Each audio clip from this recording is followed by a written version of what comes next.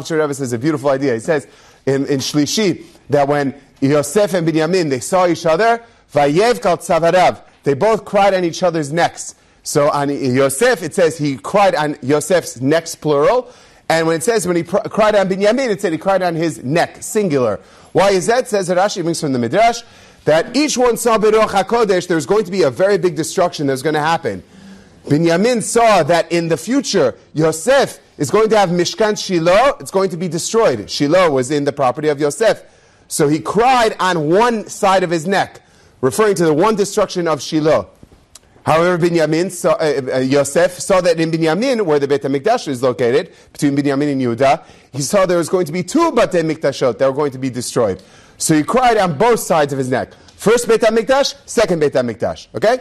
So now, here's the question. Ask Lubavitcher Rebbe, he says, wait a second. If each one saw Beruach HaKodesh, that the other one was going to have a destruction, what about themselves? He should be, wait a second. I'm going to get, Binyamin should be like, oh my gosh, I'm going to get two destructions. And Yosef's going to be like, wait a second, I'm going to get one destruction. So what about yourself? He says, such an unbelievable idea.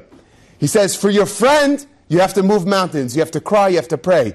That you could actually achieve results. But for yourself, just to sit there and cry, oh, destruction, what am I going to do? Put my hands up in the air?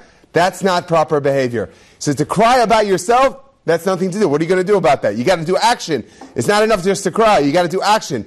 But for your friend, at least you could cry. At least show empathy. At least show that you're there for your friend. Such a powerful idea. That for your friend, you could go to the next level. For yourself, it's not enough just to cry. You got to do action. So that's the idea as well. If you see something, say something. Always say, do something for other people. HaKadosh Baruch Hu should bless every single one of us, that we should have opportunities to help one another. And Be'ezrat Hashem, we should be mechazek one another in all efforts that we do. Rabbi Hanan